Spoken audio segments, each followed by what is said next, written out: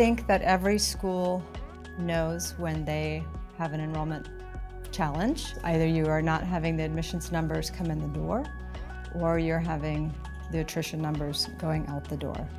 And if you're a small school in particular that is reliant upon tuition and fees to meet your bottom line budget, then you definitely feel the pinch when those things aren't aligned.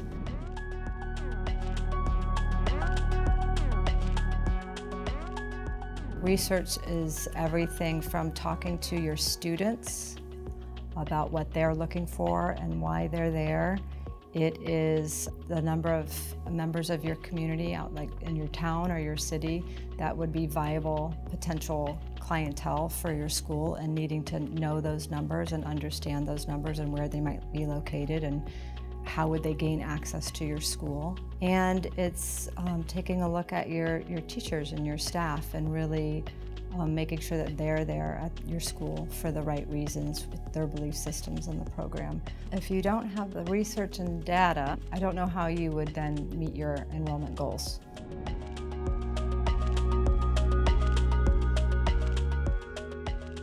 All schools do education. Lots of schools do character development and traits.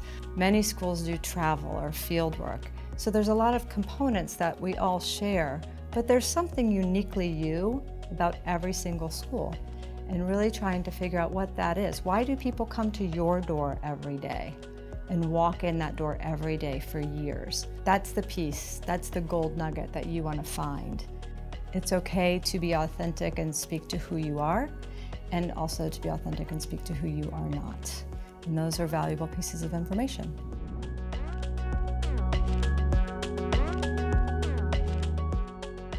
So I look at that customer experience from before somebody even walks in the door. What is their experience of getting on our website and be able to find their way around? What is their experience with the online application process? What's their experience when they get to the school and they walk in the door for their very first information session or contact with human beings? How does that feel for them? And then when they leave, who's following up and asking them questions? If I'm promising parents that this is what their children are going to get when they walk in the door, how am I showing them that prior to them even enrolling into the school and applying? I have to be living that brand promise before they even walk in the door for the first time. And then we have to maintain that even after they leave. And so really kind of looking at the whole piece, not just as a linear line, you come into the school, you are in the school and then you graduate and you go, but really more of a circular experience where it's like a family and it's constant.